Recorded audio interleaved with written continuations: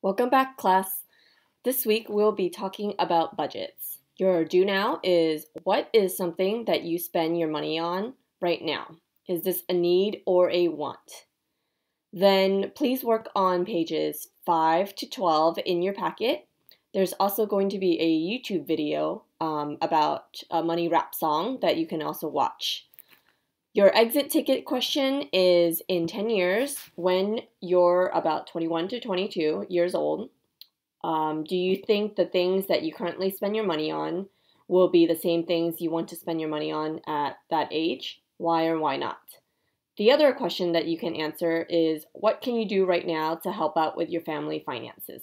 Please email Erica Yoon at citizenschools.org and cassandra.yang at operationhope.org. Thank you so much. Till next time, bye bye.